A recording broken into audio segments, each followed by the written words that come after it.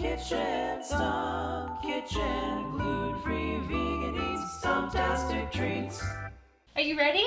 I'm ready. So I guess you'll just tell me what to do and we'll go through it together. Yeah, no, you're going to tell me what to do because I don't know what we're making. Okay, good. That's right. Okay, great. I can't wait.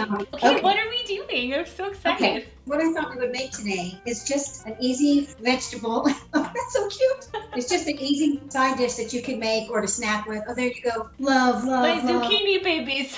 Oh, I dropped one. Oh no, don't drop your babies. That's right. This one kind of looks like my little arm. I know, right? That's right. It's almost the perfect length. So, but it's just a simple little recipe that is just, we're going to bake them, and it's just with balsamic vinegar, and then we're going to top it with some Parmesan cheese and like some panko breadcrumbs just to give it a little texture. But it's really good, and it's really easy to do. Before you start, I want to show you, I got gluten-free panko breadcrumbs.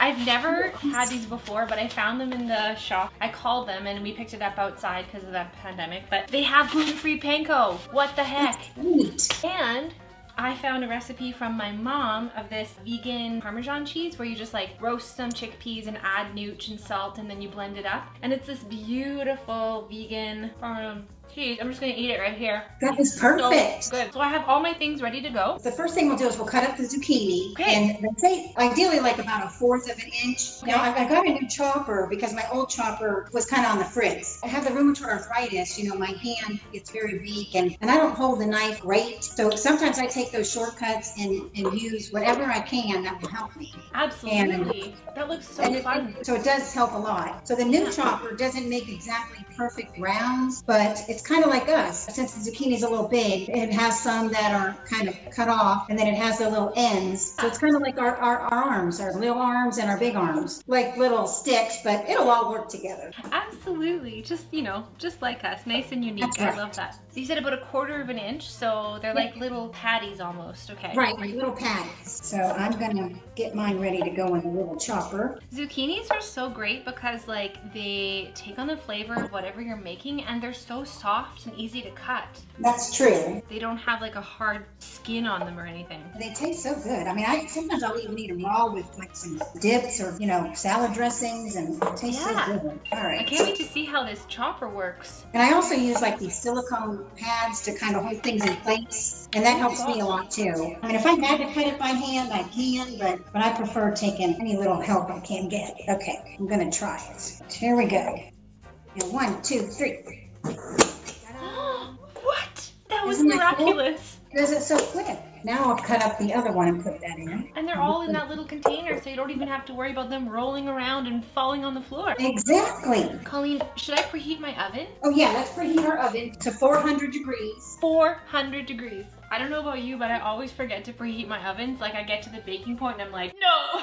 I know, I do the same thing. I would love to hear more about some of the cool kitchen equipment that you use, that you've used like because of your limb difference and arthritis, like anything other that you've found that's been helpful, because like that cutting thing is rad. Oh, yeah, I love that cutting thing. And then I also, this little opener for like my red drink I was showing you, for example, or soda bombs, you know, if I have a difficult time opening up the Pepsi or the Coke. This little thing my husband found for us, and we ended up buying several of them because I don't want to ever be without it. And it just goes right on. You push the button, and it opens it up for me. No! Isn't that awesome? I cannot tell you how many times that I've been in the kitchen with like a really hard bottle or like a pop can or pop bottle or anything with the top like that, and I'm just like this. I'm just like, ha, ha, ha. And my poor teeth, like my dentist must be like, what are you doing to yourself? So that's amazing. Yeah, this thing is so great. And like, you know, I will admit I use my teeth a lot too, because it's like my extra utensil. Yeah, we gotta do. Exactly. And like this kind of gadget, or you know, any little thing that we can get, we buy them. And that's so so satisfying because you're just like, whoosh, and they just get all cut. It's exactly. awesome. All right, I'm going to try to double it up. Double it up? Okay, I gotta watch Let's this. see if it'll work. Okay. All right. Don't 1, 2, cut. 3. Yeah. I hope I don't break it. Well, maybe I should only done one. Okay. It was Okay, a valiant effort. I'm just going to go for it. I did it. Yeah! Oh, so satisfying. Now your workout for the day is done. Love that. Yay! How many do we need? Like, how many zucchinis should I cut up? Just 2. Just like 2 medium size. I bought 3 and one was really tiny. Just a tiny baby. I'll save that for my lunch. Little baby. Maybe like while I'm finishing this chopping, tell me a little bit about yourself. Like, what's your story? Like, Well, let's see. I'm 51, and I, of course, was born like you. I was born with just having a little arm. And I know you call yours your stump, which I love, but all my life I've always called it my little arm. And that's the way my family always called it. I used to wear, a prosthetic when I was younger. By 7th grade, I didn't want to wear it anymore because I felt like I could do so much more with just being me, and I do great with it. I don't know any other way. I worked for 28 years. I was in like a credit card company, and I was in customer service, and then I was in collection, and then I went into training. I helped to train the people when they wanted to start to work from home my last 4 or 5 years. And then it just got too rough with my arthritis, and I just had a lot of surgeries over the years. I've had my hip replaced, ankle fused, my wrist fused, my knuckles replaced, but I'm just like the bionic woman, plugging along. you really And are. it just makes me who I am. Yeah. That's so rad. Thank you. That's so cool. And I can see by your shirt that you have a love in your life, which is Minnie Mouse. Oh yes, I love Minnie Mouse. Even though I'm older, I fell in love with Minnie Mouse. We're huge Disney fans. And when you go to Disney, no matter what age you are, you're just like a kid. Absolutely. Minnie's the role model of all the characters to me. She's classy, she's sweet and loving, and I don't know, that's just kind of how I am in a nutshell. So I just kind of found a liking to her, and now I have them like all over my house, my kitchen. It just makes me feel good. So dress the way you want to feel and just do whatever you want. Absolutely. That's such a good message for anyone out there, no matter who you are, no matter where you are, where you're from, all those things. Just like put the things on your body that you feel good with and love who you love. I love that. So should I get a bowl? Yeah, you can put them all in a bowl, and then we'll add the balsamic vinegar to them and kind of shake them around a bit. Now, one other little thing about me, I met my husband, believe it or not, on a blind date. No. Our mothers worked together, and they set us up. And it was so funny, when it was right before the date, I even said to my mom, like, could you tell them that I have one arm? And my mom's like, oh my God, I didn't even think about it. Because I don't think about that with you. And I was like, oh great, he's going to come to the door.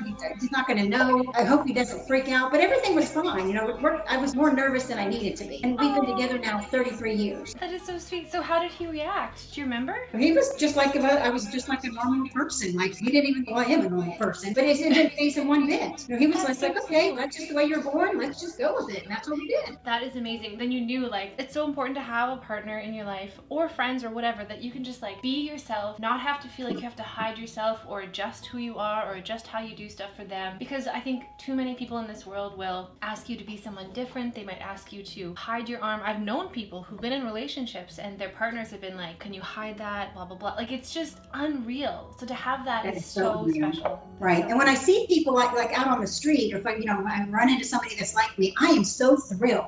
I walk up and introduce myself, and I'm like, look, we're twins. I know. But then you get the people that are like me and are shining it and love it, and then you get those others, like you said, that sometimes want to hide it and don't want people to notice them. But I have never been that way. I want to show it off. The only thing that we can do and the best thing that we can do is just be who we are, be in our bodies, and put that out there to the world. So hopefully the people that need to see that will see it, and then that might give them, I don't know, whatever they need to have the space to be a bit more gentle with themselves and maybe try taking their arm out in public for once. This kind of conversation is so important, and the stuff that you're doing, putting it out online, it's so great. And I think for me too, because in my work now, I often work with kids and I see people like younger than I do. It's more rare that I get to see adults in my own age range or even a bit older. It's like nice to have those role models. So thank you for being that for me. I think it's really cool. I like that we're all trying to be our authentic self, and we are making a difference. No matter, it really does make a big difference. Absolutely. I love that. So what's next? We got so this. next we're going to add some balsamic vinegar. Now I will admit, I'm not one to really measure. Me neither. I like to do. Oh, good. I use a recipe as a guide, but then I just do my thing. Look, we're twins. We're using the chicken wing technique. When I saw that you called it the chicken wing, I said, of course, that is so perfect. It looks just like it. Yeah, chicken wing. So it says about a tablespoon, but I just kind of just splash it around a little bit, just to cover it a little bit, and then we'll shake it up and stir it around to kind of coat them. Oh, you just shake the bowl? Oh, wow. Okay. Now you can shake, or you can, I know you like to go right in. Oops, jumped out of the pool. My bowl's a little too small, I think. I might have to go right in because mine's a bit thicker. It's like a balsamic reduction kind of thing. So I'm just going to go right in. Oh, yeah. That's right. Just go go right in. Our hands are our best utensils. Do you use your little arm to like mash stuff and like kind of? Oh yes. Oh yeah. Oh cool. So what do you like to use it sometimes for? I'll do this oven, like I'll roast some little potatoes, and then I want to kind of mash them and then put them back in the oven again to kind of get crisp up. And my little arm is like the perfect little thing to do that. I mean, I might have to let it cool a little bit because I don't want to burn myself, but it works perfectly. Oh, that's brilliant. I totally agree. Now another little thing, like with my bowls, some bowls come with the automatic with the thing on the bottom so they don't slip, but I also still use the little silicone little things, and that helps keeps my bowl steady. That helps me a lot. I can spill stuff so easily, but what happens in the kitchen stays in the kitchen. Okay, that's a new one that I love so much. It's so true. Like I spill so much, I drop so much, and I often have stains like right here on the boob line from holding things like right like this, you know? Exactly, exactly. And again, our boobs are a big help in the kitchen as well. Oh, honestly, they are. And ever since having my baby, my boobs are like twice the size, so they help so much more. I'm just like, yeah. I bet. I love that. What happens in the kitchen stays in the kitchen. Stays in the kitchen. So good. My cooking sheet I'm going to use, I don't want to have to really wash. I know you got to wash off your hand. There we go. I'm just going to dry it off. I'm going to use tin foil, line my sheet, a little easier, you know, for cleanup and everything. Yeah, I'll use parchment paper. Your Stump and my little arm is so perfect to get in all the crevices. Absolutely. Now we'll make the topping while the zucchinis are soaking up the balsamic. All it is really just, oh yeah, we have to salt and pepper. Forgot we're supposed to salt and pepper, garlic powder to the zucchini. So we'll do that too. Now here's kind of what my zucchinis kind of look like. Is that about how yours look too? Yeah, they're kind of like moist. Oh, awesome. Covered. Okay, good. We got ours nice and coated now. Yeah. So now we'll just kind of salt and pepper to taste. Right in the zucchini? Yeah. Okay. And then we'll add some garlic powder. Oops, if I can open this one. Let's see, where's it at? Salt, pepper, garlic powder. And we can do another little shake. Sorry, we should have done that before. I got sidetracked. That's okay. It's exciting. Okay, so that's ready. There you go. Shake it away. Now we'll do the Parmesan cheese, which I'm excited that you have the vegan kind that you made. How much should we put in, do you think? Use those teeth. That's what I got to use sometimes, but it works. So about a cup of the cheese. I'm just going to kind of pour it. If it spills out, that spills out. Extra cheese is always good. Absolutely. Oops, oh well, that's definitely a cup of cheese. Oh yeah, we need the panko. And about a third of a cup to a half a cup. I practiced with this the other day. I did a third of a cup and I thought it tasted pretty good. That's the way I open up my stuff too. Or I use scissors. I open up my stuff up just like what you just did. Yeah. I feel like our teeth probably are a bit stronger than the average bear, would you say? Yep. You know, I go to the dentist all the time, and you know, I got to keep my teeth around because they're an extension of my hands. I know, right? All right, so now we'll do about a third of a cup of this. Well, that's cool that you found some pankos. I know, I'm so excited. Yeah, because my arthritis, my hands I just don't have the grip or the strength anymore. Shoot, I can't even get to the teeth. Let me use the scissors to get it going. That's like me too. I'll just use a knife and just be like, honk. Right, just make a hole. And then I usually sprinkle a little bit more garlic powder in with the topping, go along with all the flavoring. So just a couple of shakes of the garlic powder. Then we'll use the extra virgin olive oil just to kind of, you know, take a couple of dollops around it, kind of get it wet, and then we'll mix that together with like a spoon or fork. Just a little bit of that. You're so fast. It's amazing. You're just like, sorry, I should be telling you each thing I'm doing, so I'm sorry. No, it's okay. It's a nice challenge. It's like we're on the Amazing Race and we have to complete this competition. Exactly. What kind of consistency are we looking for? Like wet sand? Yeah, exactly. Okay. Kind of like wet sand. I think the gluten-free breadcrumbs soak up a lot more liquid because they're maybe a bit drier. I'm not really sure. Okay, that's looking good. Mine looks pretty dry too. But okay, it's starting to turn into wet sand. I'm going to have to add a little bit more too. Okay, maybe I will also. No, I'm going to add more oil. Open up my olive oil. Through the one bottle. I think I need a little bit more. That's totally how I cook too. I'm just like a little bit of this, a little bit more. A little bit more. We just kind of wing it. Right? Literally. Can I see yours? Can you show it to me so I know? Okay. Oh! Mine's not quite there. I'm gonna add a bit more. Okay, now it's gonna look like yours. Okay. Now it's like that wet sand consistency. The next thing we do is we're gonna we'll put the zucchini on the cookie sheet, but try to lay them out where they're flat or separated as best we can. Oh. So then we can spoon on the cheese kind of on each piece of zucchini. Oh, you spoon it on. You don't like coat. Oh, okay, that's all. Oh yeah, actually you're right. You're right. Let's add a little bit in here first. I did forget that. We're gonna add maybe a couple of spoonfuls, you know, just in, and we'll shake it around just to kind of coat it a little bit. And then the rest of it we're gonna put it as topping. Just to get like a base coat. Okay. Yeah. Oh my gosh, it's already smelling so good, and it's not even in the oven yet. I cannot wait. Yeah, it does smell good. Oh, I see. So they have like a basic, like just a base coat kind of? Exactly. I'm gonna quality sample it and make sure it's okay. Oh yeah, okay. Mm. Oh my Tastes gosh, good. it's so good. Tastes good, not even cooked. And it's like, what, 5 ingredients? I would put this on a sandwich. Colleen, that is so good. And you can do this also with zucchini noodles, which sometimes I do buy the store-bought ones ready to go. I know that's a little more expensive, but especially with me when I'm not feeling great with my arthritis, it saves so much steps. Honestly, and you can do the same thing. Absolutely. If I'm having a hard day, or if I'm just feeling like I don't want to battle with like packaging or all that extra chopping, I will happily get like, you know, one of my favorite things to get is pre-cubed butternut squash. I'll get that for soups or for other dishes I'm making, because sometimes cutting a big old squash, it's not the most easy. No, that's definitely not easy with one hand. No, absolutely. And so I totally agree that anything that we can do in the grocery store, in the kitchen, that's going to save us some time and energy is fantastic, and we can share those hacks with each other. I'm gonna just dump it all on my pan, and then I'm gonna try to move them around. Okay, cool. Yeah, go for it. Let's take a shortcut.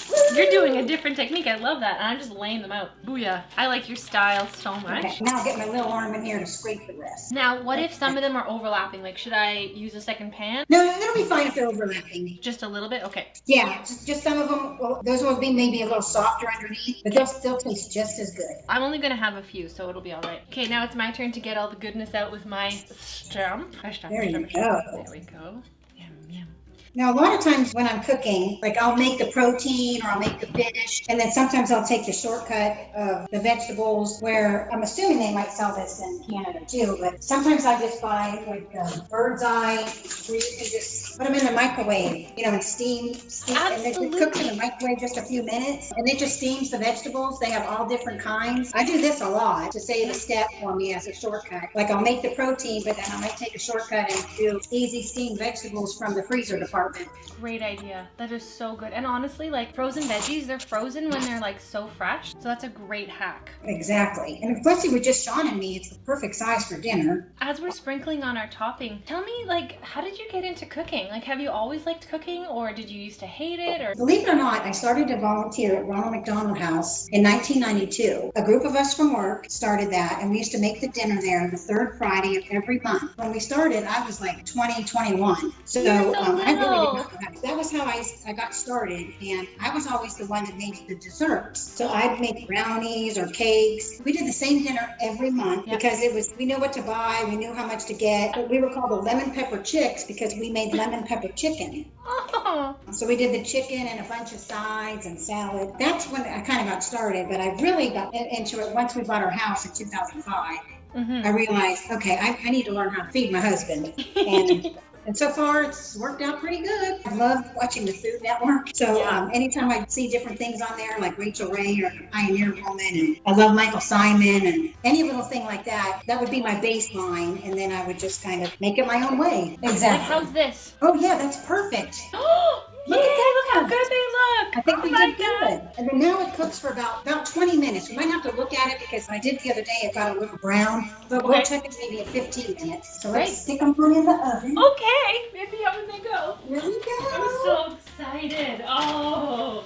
I set my timer for 15 minutes just so I know to check it, because I'm going to forget once we get chatting and stuff. Now, another little hint I do is I take like a stylus, because since I can't push the buttons on our stove, and this is how I turn the stove on. I can use the little like stylus you use for your cell phone to push the buttons on my stove. That's amazing. I'd love to ask you some questions while we're waiting for our beautiful zucchini time to cook. You were mentioning earlier about some of the cool ways that you talk about your arm with new people or with kids, and I'd love to hear some of those examples. Sure. You know, when I was little, honest to gosh, maybe because I'm older now, I don't think about it. I don't really remember it ever bothering me at all. If people asked me questions or looked at me funny, I kind of embraced it even when I was a kid. And now as an adult, what I always do, even if I can tell somebody's kind of looking at me, and if they are too afraid to approach me, I'll just go right up to them. Knowledge is power. And I'd rather them know who we are, and there's all kinds of people out there. The main thing I always tell people is, I just say, well, I was just born that way. And then I'll use the example of like, you were born with blonde hair. Well, I was born with brown hair. And then the child would normally touch their hair. And I would say, well, what color are your eyes? And then I'll look at them and they'll be like, they're blue. And I'm like, well, see, my eyes are green. Look, you have blue eyes. I have green eyes. Just like you were born with 2 hands and I was born with 1.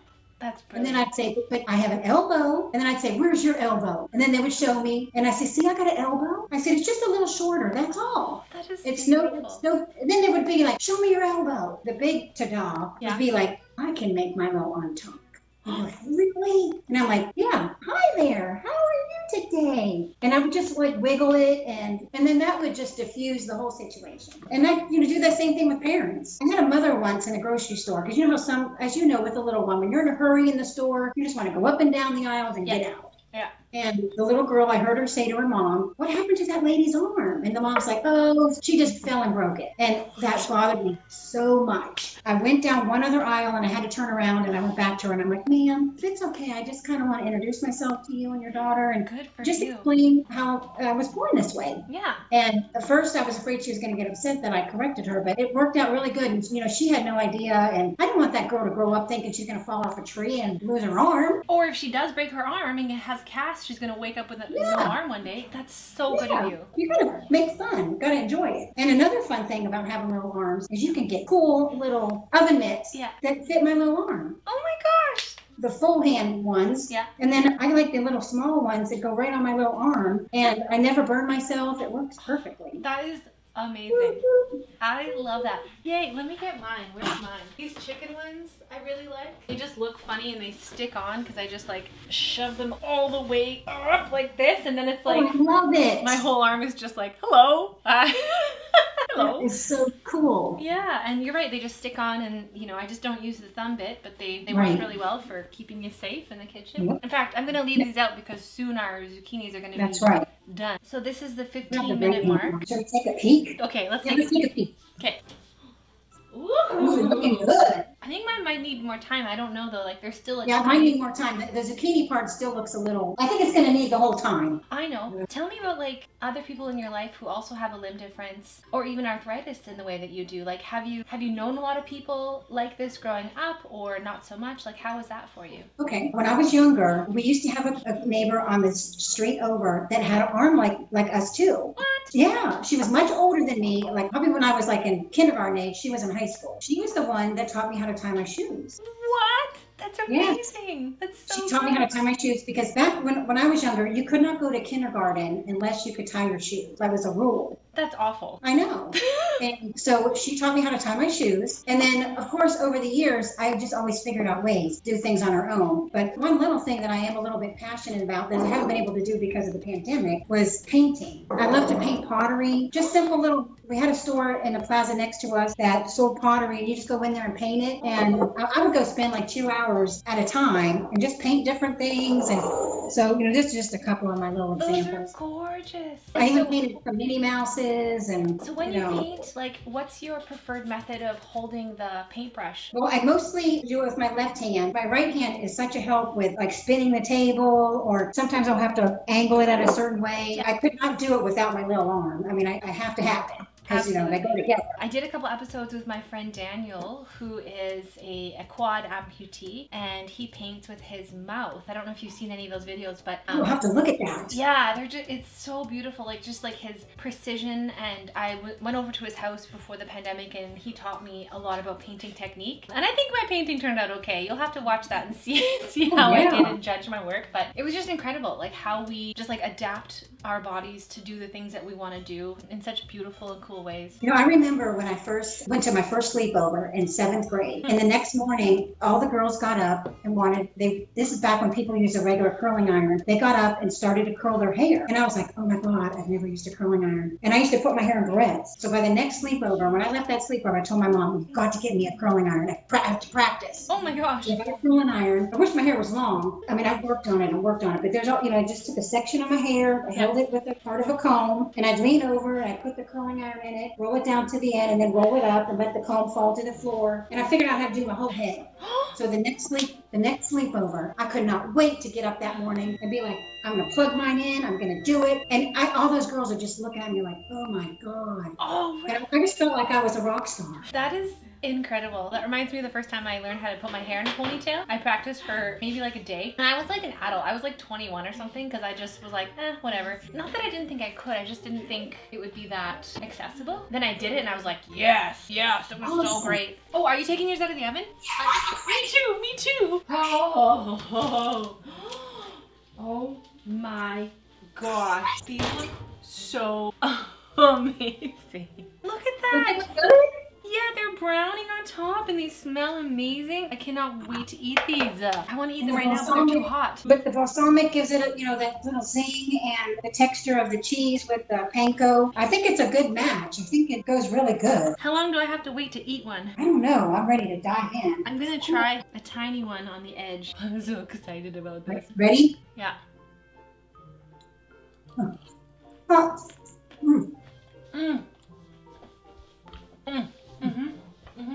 Oh my God.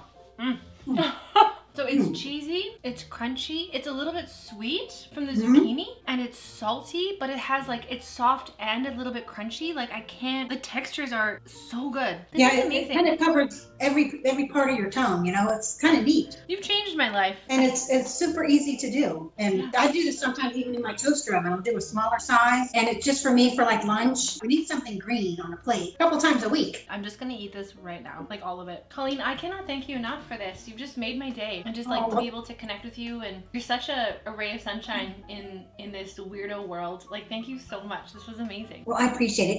Even though I'm older, honest to gosh, I did not even know these organizations existed. I went to see Shaquem a couple years ago when he was here in Jacksonville, and I saw a bunch of people like me, but I didn't really realize there was like a real Lucky Thing project, that there were major organizations. I just thought he just brought the people here to where I live. And then afterwards, when he signed me up on Instagram, I was like, well, let me see what's out there. And I was like, oh my gosh, these are my people. It doesn't matter when in your life, as long as you find your people. Yeah, so if you haven't done already, you can subscribe to Stump Kitchen on YouTube. You can also support me on Patreon if you want to. Thank you so much for taking the time to watch us. And Colleen, this was the best, and you have to try this. This is so, so good. Well, thank you so much. I appreciate you so much. We're friends forever. Absolutely, friends forever. I'm giving you a high five. High one. High one. Oh, yeah. High one. Woo. Love it. So yeah, we'll see you next time on Stump Kitchen. Bye. Bye. Stump Kitchen, gluten-free vegan eats, Stumptastic treats.